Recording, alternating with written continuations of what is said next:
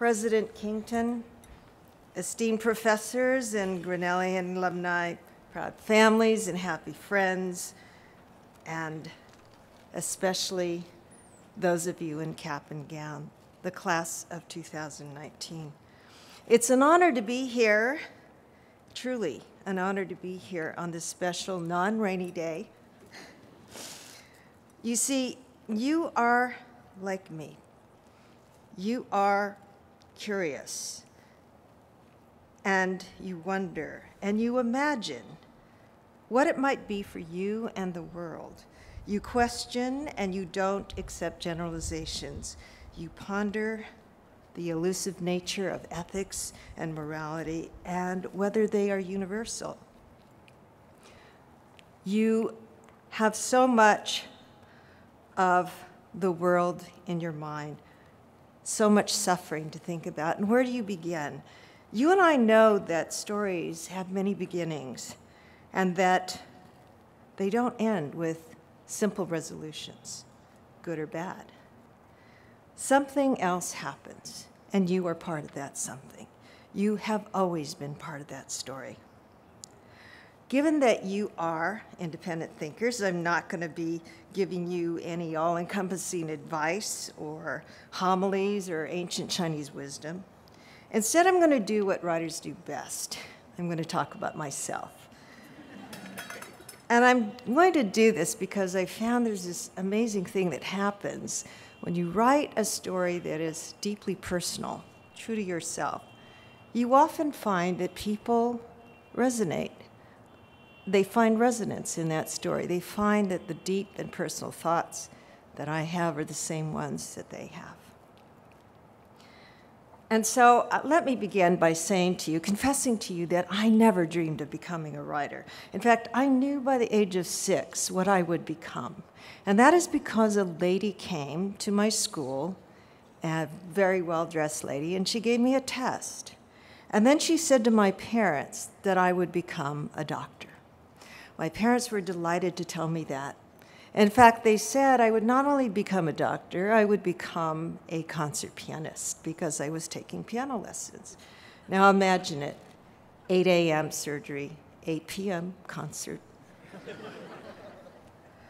Well, at that young age of 6, I had fear clutching me because I was worried that I wasn't smart enough. And this fear that I wasn't smart enough would haunt me for the rest of my childhood and into my adulthood. Well, I never dreamed of becoming a writer. I actually did dream of becoming an artist. I was told I had quite a good eye. I could draw a cat that looked like a cat. And, but then I had an art teacher who wrote this on my report card when I was in junior high. He said, has admirable drawing skills, but lacks imagination necessary to a deeper creative level. Lacks imagination, creativity, and deep depth. And those are the worst things you could say to a writer. I had other indications that I had limitations. For example, on the SAT test in the English portion, I scored in the 400s, which is not exactly a good indication that I was standing before you today as your author.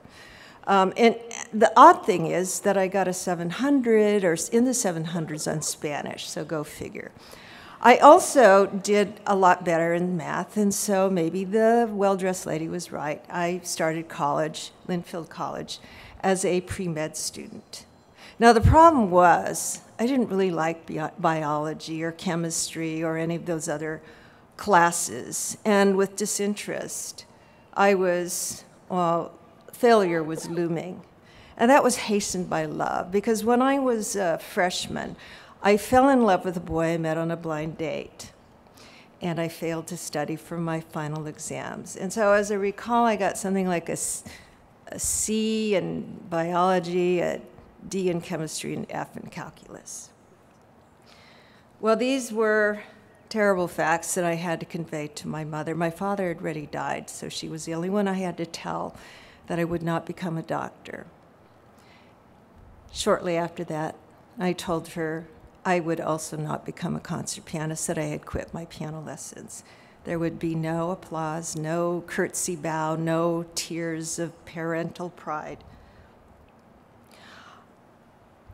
I instead chose something that I loved to do. I loved to read. And I decided that despite what the SAT tests had said, I would become an English major. And that was also because a professor, a wonderful professor of English, told me that he liked my essays. I didn't think about what I would do with the English major. I could wait 3 more years. Along the way, I read Chaucer's Canterbury Tales, and I fell in love with language. I fell in love with the texture of words and when they were used and the people who used them. And so I ended up taking another major in linguistics. I got my degree in English and linguistics, and then I delayed things about my career by taking a master's in linguistics, and then to delay it even further, I enrolled in a PhD program at UC Berkeley. It was a very competitive school, and within a year, I felt I was the worst student, and they would soon kick me out. And before that could happen, I decided that I would quit.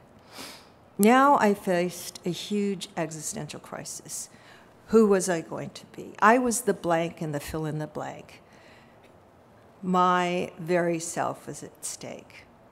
Before I could continue with this despair and gloom, however, something else eclipsed that, far more serious.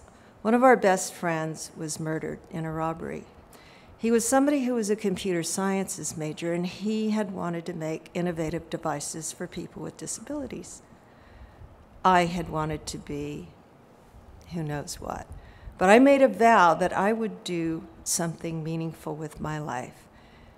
And so I answered an ad for a language development specialist for programs that serve children with developmental disabilities, birth to 5, and their parents. I had 2 courses in language acquisition. I had never taken a course in disabilities, in intervention, in education. I didn't like children. I thought that they screamed a lot, they pooped, they threw food from their high chairs. But I started that job with this commitment. And in the beginning, I tried to show how smart I was, so people would think I was worthy of the job. But one day, a woman said to me, a mother, she could barely speak English, and she said to me, "You're so smart." And I felt so stupid. And from then on, what I did was I listened.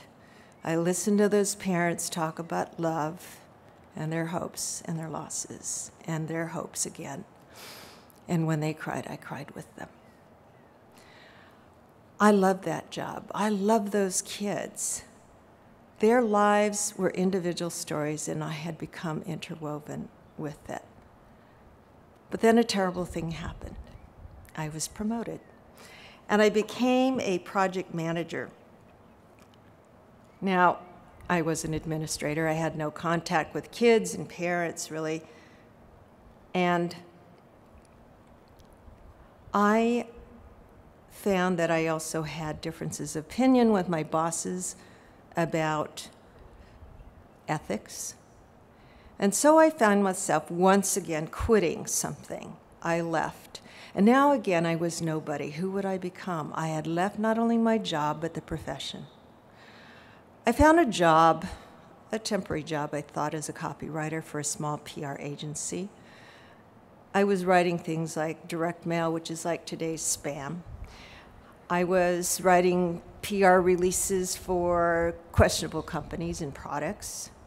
But I was doing this because the guy said that I was a partner. I had 20% interest in the company. Well, I found out that wasn't true. And when I did, I told him I was quitting and I was going to go off and become a freelance writer on my own. And he gave me these words of encouragement. "Fat chance, you'll be lucky if you make a dime." I was so angry at his condescension that I took his words as a challenge. And within a few months, I was making a lot of dimes. I had a client roster that included AT&T and IBM. I was writing brochures and speeches and educational materials and newsletters for those companies. I was a success. Those people really needed me. I was billing 90 hours a week. They said I was irreplaceable. I doubled my fee. They still loved me.